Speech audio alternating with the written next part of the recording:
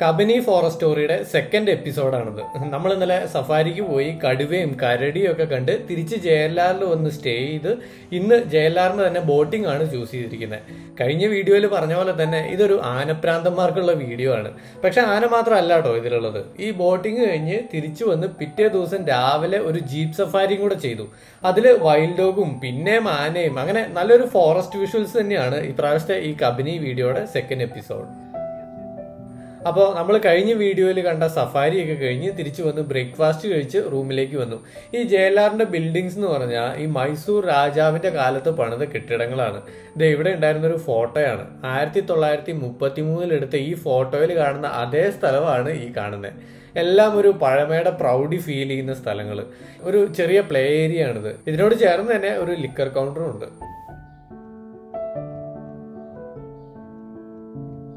അങ്ങനെ ബ്രേക്ക്ഫാസ്റ്റ് ഒക്കെ കഴിഞ്ഞ് ഈ കോമ്പൗണ്ടൊക്കെ ഇന്ന് നടന്നു കണ്ട് ഉച്ച കഴിഞ്ഞപ്പോൾ ബോട്ടിങ്ങിന് പോയി. ഈ JLRൽ 2 ദിവസത്തെ പാക്കേജ് ആയിരുന്നു എടുത്തിട്ടുണ്ടായിരുന്നത്. ഇന്നലെ ഉച്ചയ്ക്ക് ഇവിടെ എത്തി നേരെ ജീപ്പ് സഫാരിക്ക് പോയിട്ട് ഇന്ന് രാവിലെ വീണ്ടും ജീപ്പ് സഫാരി എടുത്ത് ഇപ്പോൾ ഒന്നെങ്കിൽ ജീപ്പ് അല്ലെങ്കിൽ ബോട്ട് എന്നുള്ള ഓപ്ഷൻ ഉണ്ട്. അപ്പോൾ നമ്മൾ ബോട്ടിങ് ചൂസ് ചെയ്തു. ആ എക്സ്പീരിയൻസും ഒന്ന് അറിയണമല്ലോ.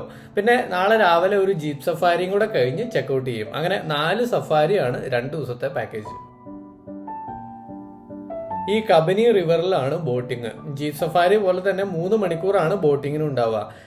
ഗ്രേറ്റ് കോർമറന്റ് ആണ് ഈ ഇരിക്കുന്നത്. നമ്മുടെ തേക്കടി ബോട്ടിങ്ങിൽ കണ്ട അത്രയും നീർക്കാക്കകളൊന്നും ഇവിടെ ഇല്ലായിരുന്നു. 1 2 ഒക്കെ ഇടയ്ക്ക് അവിടെ എവിടെയും കണ്ടു എന്ന് മാത്രം.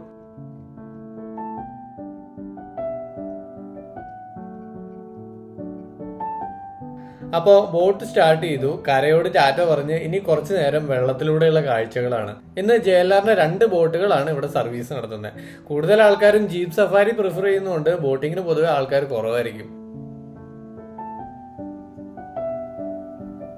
ഇവിടെ ബോട്ടിങ് ചെയ്യാൻ ഒഫീഷ്യലി സ്റ്റേ പാക്കേജ് എന്തെങ്കിലും എടുത്താൽ മാത്രമേ നടക്കുള്ളൂ. ജീപ്പ് സഫാരി വേണമെങ്കിൽ മഹാരാജയോ വൈസ്രോയോ പാക്കേജ് എടുക്കണമെങ്കിലും ബോട്ട് സഫാരിക്ക് ഡോർമെറ്ററി പാക്കേജ് എടുത്താലും മതി. ഈ ബോട്ടിൽ ഇങ്ങനെ മുമ്പോട്ട് പോകുമ്പോൾ ഇടയ്ക്ക് സൈഡിൽ ഓരോ പക്ഷികളെയൊക്കെ കാണുന്നുണ്ട്.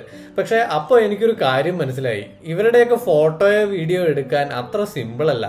കാരണം സഫാരി ജീപ്പ് ആണെങ്കിൽ വണ്ടി നിർത്തി തരുന്ന പോലെ ഈ വെള്ളത്തിൽ ഒഴുകുന്ന ബോട്ട് എങ്ങനെ നിർത്തിയാലും അനങ്ങിക്കൊണ്ടേയിരിക്കും. ഈ അനങ്ങുന്ന ബോട്ടിലിരുന്ന് ഷേക്ക് ആവാതെ വീഡിയോ ഷൂട്ട് ചെയ്ത് പ്രാക്ടിക്കൽ അല്ല എന്നുള്ള കാര്യം മനസ്സിലായി.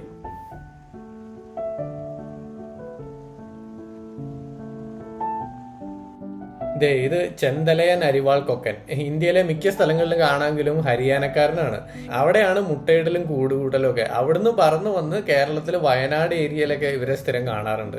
പിന്നെ നമ്മൾ ഈ പോണ കബനി പുഴയുടെ ലെഫ്റ്റ് സൈഡ് കർണാടകയിലെ തന്നെ ബന്ദിപ്പൂർ ടൈഗർ റിസർവിലെ കാടാണ്. റൈറ്റ് സൈഡ് ആണ് നാഗർഹോളെ ടൈഗർ റിസർവിലെ കബനി ഫോറസ്റ്റ്.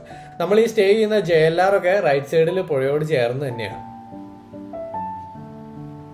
ഈ കുട്ടികള് പുഴയിൽ കളിക്കുന്നത് കണ്ടോ? അതിന്റെ കുറച്ച് അപ്പുറത്തുനിന്നുള്ള കാഴ്ചയാണിത്. ഒരു മുതല വെള്ളത്തിന്റെ സൈഡിൽ കയറി കിടക്കുന്നു. ഒരുപാട് മുതലകളുള്ള ഒരു പുഴയാണ് ഈ കബനി നദി. എന്നിട്ട് ഈ കുട്ടികൾക്കൊന്നും ഒരു പേടിയില്ല. നമ്മുടെ കൂടെ ഉണ്ടായിരുന്ന ഗൈഡ് ബൈനോക്കുലർ വെച്ച് നോക്കിയിട്ട് അവിടെ ആന നിൽപ്പുണ്ടെന്ന് പറഞ്ഞു. ആനാന്ന് കേട്ടപ്പോഴേ ആവേശമായി. കാരണം ഇന്നലത്തെ സഫാരിയിലും ഒരു കൊമ്പം വെള്ളം കുടിക്കുന്നത് കണ്ടു എന്നല്ലാതെ കാര്യമായിട്ടുള്ള എലിഫന്റ് വിഷ്വൽസ് ഒന്നും ഇല്ലായിരുന്നു. പക്ഷെ ഇന്നൊരു ആന ഫാമിലി തന്നെയുണ്ട്. 5-6 ആനകൾ വെള്ളം കുടിക്കാൻ വേണ്ടിയിട്ട് ഇറങ്ങി വരികയെന്ന് തോന്നുന്നു.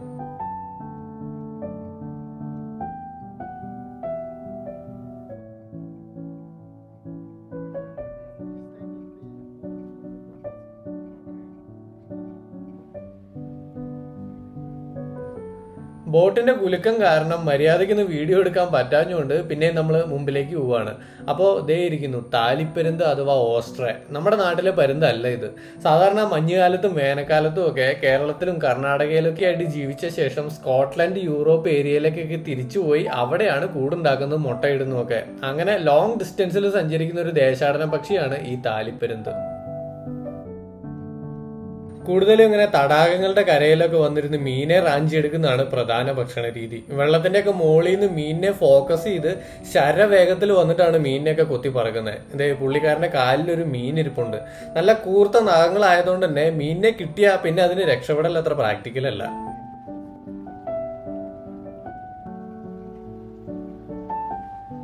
പിന്നെ അത് ആ പുഴയുടെ സൈഡിൽ ഒരു പാലം പൊളിഞ്ഞു കിടക്കുന്നുണ്ടോ?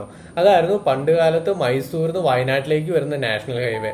1974 ഈ പുഴയിൽ ഒരു ഡാം പണിതു, കബനി ഡാം. ആ ഡാമിന്റെ റിസർവോയർ ഇങ്ങനെ പരന്ന് കിടക്കുന്നതുകൊണ്ടാണ് ഇവിടെ ഇങ്ങനെ ബോട്ടിംഗ് ഒക്കെ നടത്താൻ പറ്റുന്നത്. അങ്ങനെ ആ ഡാം വന്നപ്പോൾ ഇവിടെയൊക്കെ വെള്ളം പൊങ്ങിയപ്പോൾ ഈ റോഡ് വെള്ളത്തിനടിയിലായി പോയി. അപ്പൊ പിന്നെ ഇവിടെ ഉണ്ടായിരുന്ന റോഡ് മാറ്റിയതാണ് ഇപ്പൊ നമ്മൾ സഞ്ചരിക്കുന്ന മൈസൂർ മാനന്തവാടി ഹൈവേ.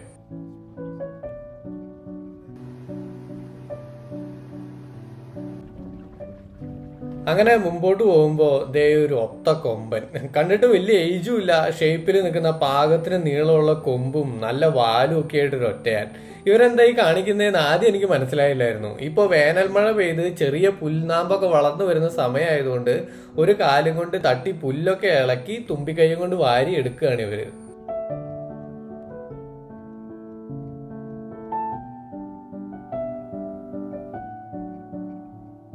സംഭവം എന്തായാലും കൊള്ളാട്ടോ. ഈ ചെറുതായിട്ട് ഉണ്ടായി വരുന്ന പുല്ലിന് നല്ല ടേസ്റ്റ് ഉണ്ടാവും അത്രേ. അതുകൊണ്ടാണ് ആനകളെല്ലാം കൂടെ പുല്ല് പറിക്കാൻ വേണ്ടി ഈ തടാകത്തിന്റെ കരയിലേക്ക് ഇറങ്ങിയേക്കുന്നത്. അല്ല, ആനകളെല്ലാം എന്ന് പറഞ്ഞാൽ ഒരുപാട് ആനകളെയൊന്നും കണ്ടില്ലല്ലോ അല്ലെ. എന്നാ അതേ കണ്ടോ, ആനകൾ ഇനി വരാൻ കിടക്കുന്നുള്ളൂ. ആഹാ, എല്ലാരും മത്സരിച്ചിരുന്ന് പുല്ല് തിന്നുന്നുണ്ട്. ഇപ്രാവശ്യം ഫാമിലി ആയിട്ടാണ്. ഈ ഫാമിലി എന്ന് പറയുമ്പോൾ തെറ്റിദ്ധരിക്കരുത്, കൊമ്പനി കുടുംബത്തിൽപ്പെട്ടതൊന്നും അല്ല. ടെമ്പററി ആയിട്ട് 2-3 ദിവസത്തേക്ക് മീറ്റിങ്ങിന് വേണ്ടി ഈ കുടുംബത്തിന്റെ കൂടെ ചേരുന്നു എന്ന് മാത്രം.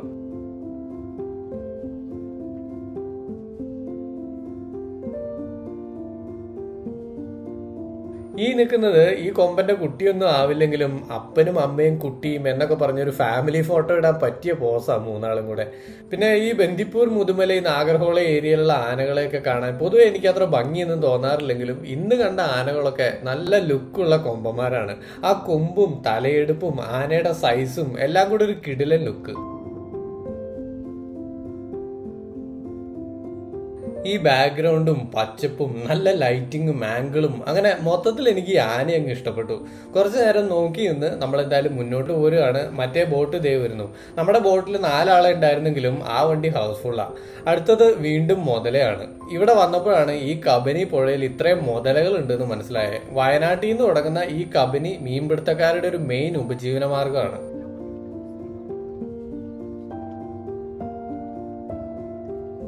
മുതല വെള്ളത്തിലേക്ക് ഇറങ്ങിപ്പോയി. നമ്മൾ വീണ്ടും മുമ്പിലേക്ക് പോയപ്പോൾ ദേ ഒരു കൊമ്പൻ നീരാട്ടിന് ഇറങ്ങിയേക്കുന്നു. പതുക്കെ വെള്ളമൊക്കെ കുടിച്ച് ഒരു കുളിയും പാസ്സാക്കി തിരിച്ചു പോകാനുള്ള പരിപാടിയാണ്. പിന്നെ ഞാൻ നേരത്തെ പറഞ്ഞ പോലെ ഇത് ശരിക്കും ആനപ്രാന്തന്മാർക്കുള്ള ഒരു എപ്പിസോഡാണ് കേട്ടോ. എന്ന് വെച്ചാൽ ചങ്ങലക്കിട്ട് നിർത്തിയ ആനകളോട് പ്രേമമുള്ളവർക്കല്ല, സ്വതന്ത്രമായിട്ട് കാട്ടിൽ വിഹരിക്കുന്ന ആനകളെ പ്രേമിക്കുന്നവർക്ക്. ആനകളെ അത്രയ്ക്ക് താല്പര്യമില്ലാത്തവരാണെങ്കിൽ അടുത്തൊരു 5 മിനിറ്റോളം സ്കിപ്പ് ചെയ്താലും കുഴപ്പമില്ല. കാരണം ഇനി കാണുന്നത് മൊത്തം ആനകൾ തന്നെയാണ്. ആഹാ, ഒന്ന് വെള്ളത്തിൽ കിടന്ന് മുങ്ങാൻകുഴി ഇടുന്ന പോലെ മൊത്തം തലയും പുറവും ഒക്കെ നനച്ച് വിശാലമായിട്ടുള്ള കുളിയാണല്ലോ. അധികം മുങ്ങാൻ നിൽക്കേണ്ട ആനയെ, മുതലയൊക്കെയുള്ള കുളമാണ്, കേറിപ്പോര്.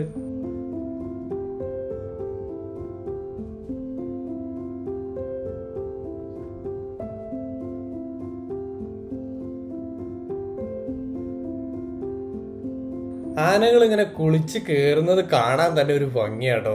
വെള്ളത്തിൽ നിന്ന് കേറുമ്പോ തന്നെ ഇങ്ങനെ ബ്ലാക്ക് കളറിൽ തിളങ്ങി നിൽക്കും. ആനയുടെ ആ ഷേപ്പും കൊമ്പും ശരീരത്തിന്റെ ആ ഒരു വലിപ്പവും. ആഹാ, ഈ ആളൊരു മുറിവാലിനാണ് കേട്ടോ. വാലിന്റെ അറ്റം കാണാനില്ല. വാലില്ലെങ്കിലും ആളൊരു ഗജവീരൻ തന്നെയാ. സ്ലോ മോഷനിലുള്ള ആ നടപ്പൊക്കെ കണ്ടോ. സംഭവം ആശാൻ സ്റ്റൈലിട്ട് സ്ലോ മോഷൻ അടിക്കുന്നതൊന്നുമല്ല, കാല ആ ചെളിയിൽ താന്നു പോകുന്നതുകൊണ്ട് ശ്രദ്ധിച്ച് നടക്കുന്നതാ.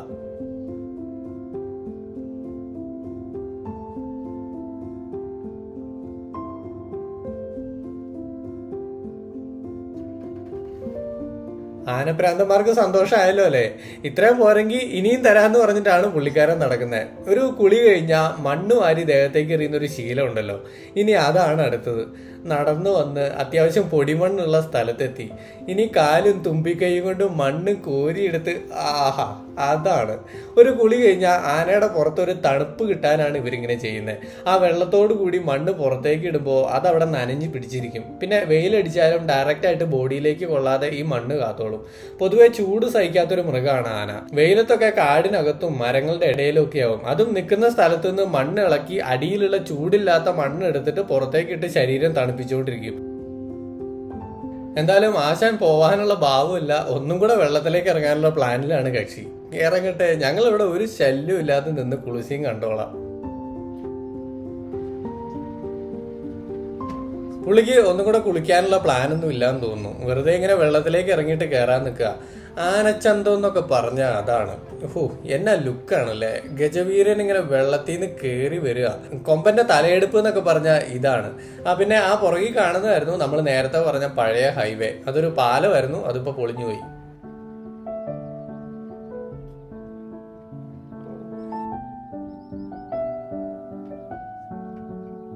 നമ്മൾ കഴിഞ്ഞ എപ്പിസോഡിൽ പറഞ്ഞ ബാക്ക് വാട്ടർ ഫീമെയിലിന്റെ ഏരിയ ആയിരുന്നു അത്. ഈ റിസർവോയറിന്റെ സൈഡിലൊക്കെ പുള്ളിക്കാരിയെ കാണാറുള്ള സ്ഥലമായിരുന്നു.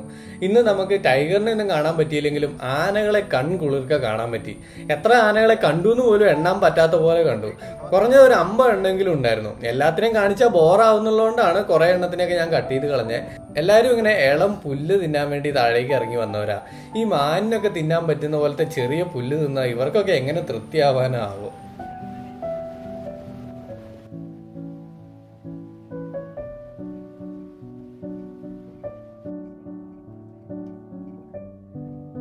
നമ്മൾ ഇന്ന് കണ്ട ആനകളൊന്നും സഫാരി വണ്ടിയെ തീരെ മൈൻഡ് ചെയ്യാത്ത ആനകളായിരുന്നു. ഈ ബോട്ട് മൂവ് ചെയ്യുന്നത് അവർ ശ്രദ്ധിക്കുന്ന പോലുമില്ല. ചിലപ്പോൾ സ്ഥിരം ഇങ്ങനെ ബോട്ട് വരുന്നതൊക്കെ കാണുന്നോണ്ടായിരിക്കും. അതുപോലെ തന്നെ ആനക്കൂട്ടത്തിന്റെ കൂടെ കൊമ്പനുള്ള കൂട്ടത്തെ ഇപ്രാവശ്യം കാണാൻ പറ്റി. എന്തായാലും ബോട്ട് സഫാരി ഒക്കെ കഴിഞ്ഞ് നമ്മൾ തിരിച്ചു പോവാണ്.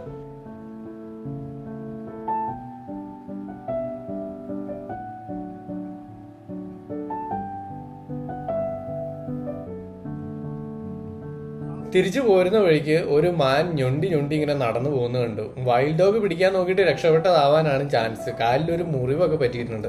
ഡോൾ എന്ന് പറയുന്ന വൈൽഡ് ഡോഗിന്റെ കയ്യിൽ നിന്ന് രക്ഷപ്പെടൽ അത്ര പ്രാക്ടിക്കൽ അല്ല സാധാരണ. ഈ കാട്ടുപട്ടിയുടെ വിഷ്വൽസ് ഇനി വരാനുണ്ട്. ഇന്നത്തെ ബോട്ട് സഫാരി കഴിഞ്ഞ് നേരെ റൂമിൽ ചെന്നിട്ട് നാളെ രാവിലെ എഗെയിൻ ജീപ്പ് സഫാരിയാണ് ചൂസ് ചെയ്തിരിക്കുന്നത്. പിന്നെ ഈ കബനി പുഴയിൽ നന്നായിട്ട് മീനുണ്ട് കേട്ടോ. ഒരു ബോട്ടൊക്കെ പോകുമ്പോൾ തന്നെ മീനൊക്കെ ചാടുന്ന കാണാം. ബാക്കിൽ നോക്കിയാൽ കാണാൻ ചാടുന്നൊക്കെ. ഒരാള് സൈഡിൽ നിന്ന് ചാടി വന്ന് എന്റെ കയ്യിലും തട്ടിയായിരുന്നു. കയ്യിൽ തട്ടിയിട്ട് പുറത്തേക്ക് തന്നെ വീണത് കാരണം മീൻ രക്ഷപ്പെട്ടു. അങ്ങനെ ബോട്ടിൽ ഒരു വിധം കറങ്ങി വൈകുന്നേരം ആയപ്പോഴത്തേക്കും ഒരു മഴക്കാറൊക്കെ വന്നു തുടങ്ങി. കാര്യമായിട്ട് തന്നെ മഴ പെയ്യാനുള്ള ലക്ഷണമൊക്കെ കാണുന്നുണ്ട്. 6 മണി കഴിഞ്ഞതുകൊണ്ടും പിന്നെ നല്ല മഴക്കാറുള്ളതുകൊണ്ടും നമ്മുടെ സ്രാങ്ക് വണ്ടി കത്തിച്ച് വിടുന്നുണ്ട്.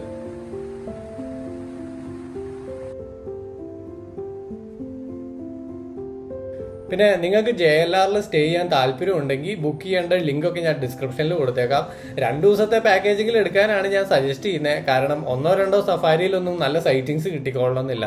എന്തായാലും മെനക്കെട്ട് വരുമല്ലേ, അപ്പോൾ ഒരു സാറ്റിസ്ഫാക്ഷൻ കിട്ടണമല്ലോ. പിന്നെ 2 ദിവസത്തെ പാക്കേജിൽ 4 സഫാരി ഉണ്ടാവും. അതിൽ ഒരെണ്ണെങ്കിലും ബോട്ടിംഗ് ഒന്ന് ട്രൈ ചെയ്യണം. അതൊരു വേറെ എക്സ്പീരിയൻസ് ആണ്. ഈ ബോട്ടിങ്ങിൽ എപ്പോഴും ഇങ്ങനെ കാട്ടാനകളെ കാണാൻ പറ്റിക്കൊള്ളണമെന്നൊന്നും ഇല്ല കേട്ടോ. ഇന്നലത്തെ ബോട്ടിങ്ങിൽ 2 പിടിയാന മാത്രമേ ഉണ്ടായിരുന്നുള്ളൂ അത്രേ.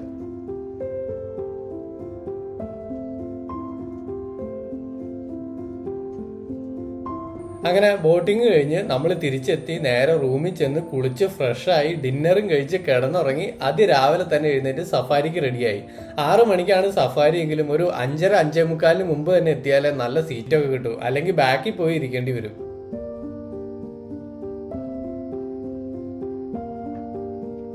അങ്ങനെ നമ്മൾ 2ാമത്തെ റോയിൽ തന്നെ ഇരുന്ന് ഒരു 6 മണിയൊക്കെ ആയപ്പോഴേ ബാക്കിയുള്ളവരൊക്കെ വന്നു വണ്ടി എടുത്ത് ചെക്ക് പോസ്റ്റിലേക്ക് വിട്ടു.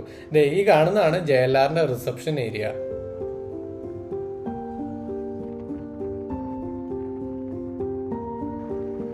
ചെക്ക് പോസ്റ്റിലെ പ്രൊസീജിയറൊക്കെ കഴിഞ്ഞ് ഒരു 6:15 ആയപ്പോൾ കാടിനകത്തേക്ക് കയറി.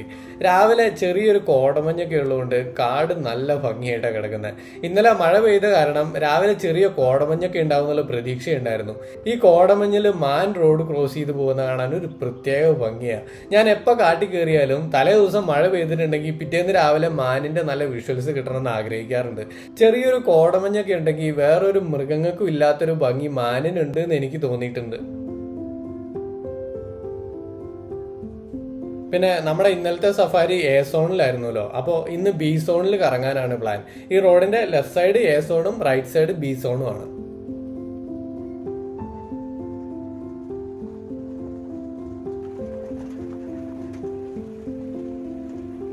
ഒരു പന്നിക്കുട്ടൻ ജസ്റ്റ് ക്രോസ് ചെയ്ത് പോകണം. നേരത്തെ പറഞ്ഞ പോലെ ചെറിയൊരു കോടമഞ്ഞിൽ പുറകെ പുള്ളിമാനും മാനുകളൊക്കെ ഒരേ ഡയറക്ഷനിലേക്ക് നോക്കുന്നത് കണ്ടപ്പോൾ നമ്മൾ വണ്ടി നിർത്തി വല്ല അലാം കോളൊക്കെ ഉണ്ടോ എന്ന് ശ്രദ്ധിച്ചു. പക്ഷെ കോൾസ് ഒന്നും ഉണ്ടായില്ല. കുറച്ചു മുമ്പ് കോടമഞ്ഞിൽ കിട്ടിയത് കൊമ്പില്ലാത്ത പേടമാനായിരുന്നെങ്കിൽ ഇപ്പൊ കൊമ്പുള്ള ആൺമാൻ തന്നെയാണ് ഫ്രെയിമിൽ നിൽക്കുന്നത്.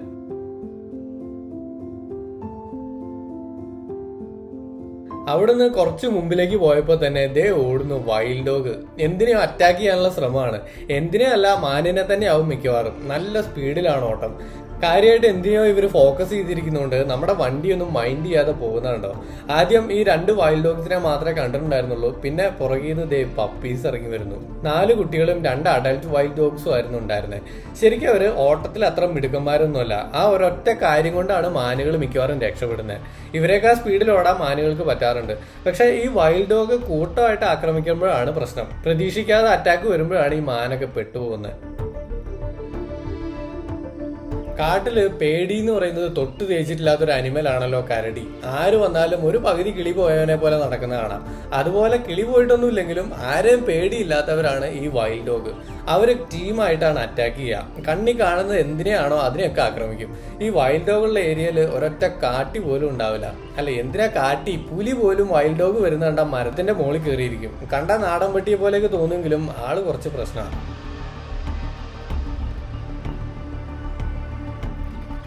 എല്ലാവരും കുറെ നേരമായിട്ട് ഒരു സ്ഥലത്തേക്ക് തന്നെയാണ് നോക്കുന്നത്. ഒന്നെങ്കിൽ ഈ വൈൽഡ് ഡോഗ്സിന്റെ കൂട്ടത്തിൽപ്പെട്ട ആരെങ്കിലും ഒക്കെ അങ്ങോട്ട് പോയിട്ടുണ്ടാവും, അല്ലെങ്കിൽ അവിടെ ഓൾറെഡി എന്തിനേലും തട്ടിയിട്ടിട്ടുണ്ടാവും.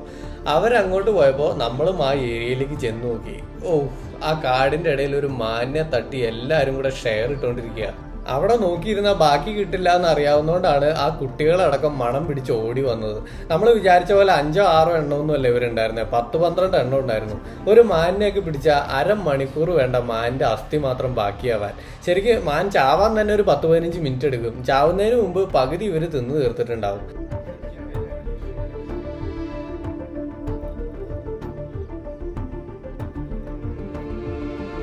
ഇവരുടെ വേട്ടയാടലിന്റെ സ്റ്റൈല് കുറച്ച് വൈൽഡ് ആണെങ്കിലും ഇവര് തമ്മിൽ നല്ല സഹകരണമായിരിക്കും. ഈ കടുവയോ പുലിയോ കരടിയൊക്കെ പോലെ പരസ്പരം ഇവർ ഫൈറ്റ് ചെയ്യാറില്ല പൊതുവെ. അതുപോലെ തന്നെ മനുഷ്യരെ ആക്രമിക്കാനും വരാറില്ല. എന്ന് വെച്ചാൽ ആക്രമിക്കില്ല എന്നല്ല, പുലിയേയും കാട്ടിയേയും വരെ പിടിക്കാൻ ധൈര്യമുള്ളവർക്ക് മനുഷ്യനൊക്കെ വെറും നിസ്സാരം. പക്ഷെ പൊതുവെ എല്ലാ മൃഗങ്ങൾക്കും മനുഷ്യനെ പേടിയായതുപോലെ ഇവരും മനുഷ്യരെ കണ്ട ഓടി പോവുകയാണ് ചെയ്യുക.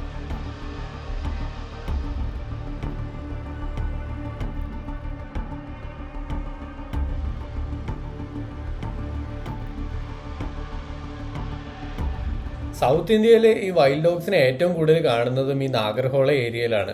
കേരളത്തിൽ പൊതുവെ കുറവാണെങ്കിലും പെരിയാറിലും വാഴച്ചാൽ ഫോറസ്റ്റിലും ഒക്കെ ഇവരെ ഇടയ്ക്ക് കാണാറുണ്ട്. ശരിക്കും മാനുകളുടെ എണ്ണമൊക്കെ ഒരുപാട് കൂടിയ ബന്ദിപ്പൂർ നാഗർഹോള ഏരിയയിലൊക്കെ ഈ വൈൽഡ് ഡോഗ് അത്യാവശ്യമാണ്. അല്ലെങ്കിൽ മാനൊക്കെ പെറ്റി പെരുകി കാട്ടിൽ പുല്ലൊന്നും ബാക്കിയില്ലാതാവും.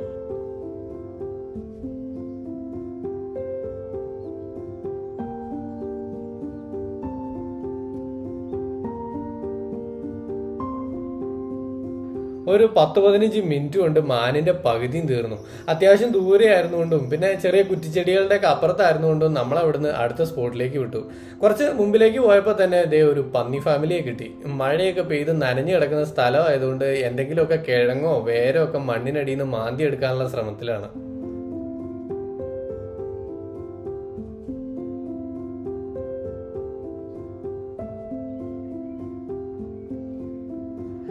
ഈ കാഴ്ചകളൊക്കെ നോക്കി കാടിന്റെ CCTV ഇതേ ഒരു മരക്കൊമ്പിൽ ഇരിക്കുന്നുണ്ട്. എന്തും ഏതും കാണുന്ന കണ്ണുകൾ.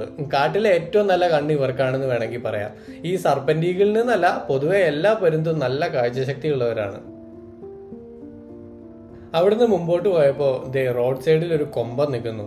ഈ മെയ് 2nd വീക്കിലാണ് കാട്ടാനകളുടെ സമ്മേളനം നടക്കുന്നതെന്ന് തോന്നുന്നു. ഈ പ്രാവശ്യം കബനി ഏരിയയിൽ വെച്ചിട്ടായിരിക്കും ചിലപ്പോൾ അറേഞ്ച് ചെയ്തേക്കുന്നത്.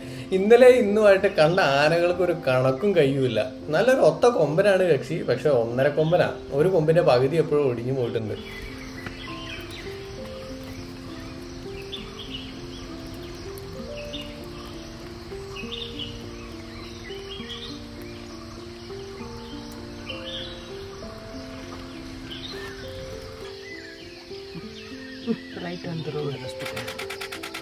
ഒരു ചെറിയ മഴയൊക്കെ പെയ്ത് തോർന്നിരിക്കുമ്പോൾ കാട് മാത്രമല്ല ഭംഗിയായിട്ടിരിക്കുന്നത്. കാണുന്ന മൃഗങ്ങൾക്കും ചെറിയ പക്ഷികൾക്കും വരെ പ്രത്യേക ഭംഗിയാണ്. ഈ നീലപ്പൊന്മാനും ചുട്ടിപ്പരുന്തിനെയൊക്കെ കണ്ടോ? രാവിലെ വെയിലൊന്നുമില്ലാതെ ഒരു മഴയൊക്കെ പെയ്ത് തോർന്നിരിക്കുമ്പോൾ എല്ലാവരും സുന്ദരിമാരും സുന്ദരന്മാരുമായി മാറും.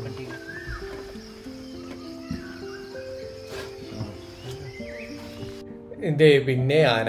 ഇത് പിന്നെ ആനകളുടെ ഒപ്പം മാനും കൂടെ ഉള്ളതുകൊണ്ട് കാണിച്ചു എന്ന് മാത്രം. നമ്മൾ സഫാരിക്കൊക്കെ പോകുമ്പോൾ ആദ്യം ആവേശത്തിൽ മാനിന്റെ ഒക്കെ കുറെ ഫോട്ടോ എടുക്കുമല്ലോ. അരമണിക്കൂർ കഴിഞ്ഞാൽ പിന്നെ സ്ഥിരം മാനാവുമ്പോൾ നമ്മൾ മൈൻഡ് ചെയ്യാതെയാവും. അതേ അവസ്ഥയായിരുന്നു എനിക്ക് ആനയെ കാണുമ്പോൾ. എന്തെങ്കിലും പ്രത്യേകതകളൊക്കെ ഉണ്ടെങ്കിൽ മാത്രം വീഡിയോ ഷൂട്ട് ചെയ്യുന്നല്ലാതെ സാധാ പിടിയാനയൊക്കെ കണ്ടാൽ മൈൻഡ് ചെയ്യാതായി അവസാനം.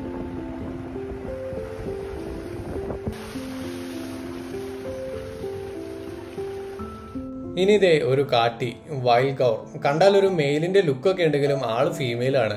ഇപ്പോൾ റീസെന്റ് ഈ കാട്ടി ആക്രമിക്കുന്നു എന്നൊക്കെ ന്യൂസ് കണ്ടായിരുന്നു. ശരിക്കും ആളൊരു ശുദ്ധനാണ്. പിന്നെ അങ്ങോട്ട് പോയിട്ട് തോണ്ടിയ അല്ലെങ്കിൽ പുള്ളി ആരെങ്കിലും ഒക്കെ പേടിപ്പിച്ച് ആരായാലും പ്രതികരിച്ചു പോയില്ലേ. ആരോ കാട്ടി കയറി വെടിവെച്ചതാണ് ഇപ്പോഴത്തെ വിഷയത്തിന്റെ കാരണം. വെടികൊണ്ട കാട്ടിയാണ് നാട്ടിലിറങ്ങിയിട്ട് ആക്രമണം ഉണ്ടാക്കിയത്. അല്ലാതെ സാധാരണഗതിയിൽ ആളൊരു പാവത്താനാ. പുള്ളിക്ക് പേടി തോന്നിയാൽ മാത്രമേ ഇങ്ങോട്ട് ആക്രമിക്കാൻ വരാറുള്ളൂ.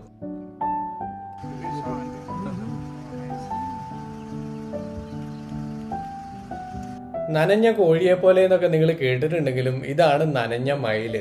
പീലിയൊക്കെ ഉണക്കി കൊക്കുകൊണ്ട് ചീകി വൃത്തിയാക്കി വെക്കുകയാണ് കക്ഷി. നനഞ്ഞിരിക്കുകയാണെങ്കിലും ആളുടെ ഗ്ലാമറിന് ഒരു കുറവില്ല കേട്ടോ. ആള് ഗ്ലാമർ ആണെങ്കിലും കർഷകരുടെ കൃഷി നശിപ്പിക്കുന്ന കാര്യത്തിൽ വിരുദ്ധന്മാരാണ് ഇവര്. ഈ പയറും മുളകും മിക്ക പച്ചക്കറിയും ഇവര് തിന്ന് നശിപ്പിക്കും.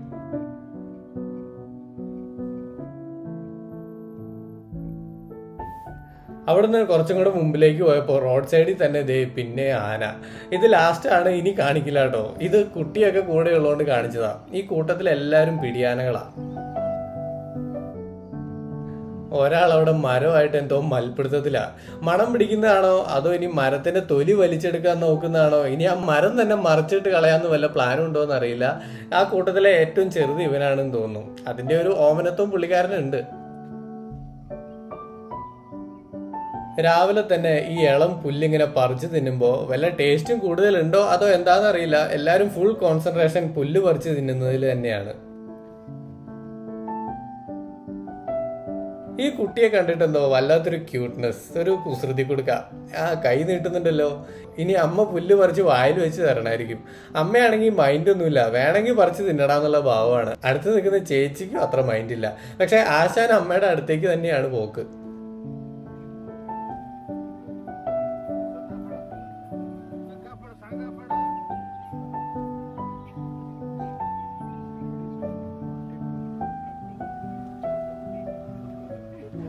അമ്മയുടെ അടുത്തുനിന്നൊന്നും കിട്ടിയില്ല. ഇനി ചേച്ചിയുടെ അടുത്തേക്ക് പോയി നോക്കട്ടെ. ആശാൻ ആ നിലത്തുനിന്ന് പുല്ല് പറിച്ച് നിന്നാൽ മതി. പക്ഷെ അമ്മയുടെയോ ചേച്ചിയുടെയോ വായിലിരിക്കുന്ന തന്നെ വേണമെന്നാ പുള്ളിക്കാരന്റെ നിർബന്ധം. അപ്പോൾ ആനപ്രാന്തന്മാർക്ക് സ്പെഷ്യലായിട്ട് ഡെഡിക്കേറ്റ് ചെയ്യുന്ന ഈ പ്രാവശ്യത്തെ കബനി ഫോറസ്റ്റ് സ്റ്റോറി ഇവിടെ തീരുകയാണ്. ഇനി അടുത്ത കഥകളുമായിട്ട് വീണ്ടും വരാം. ബൈ.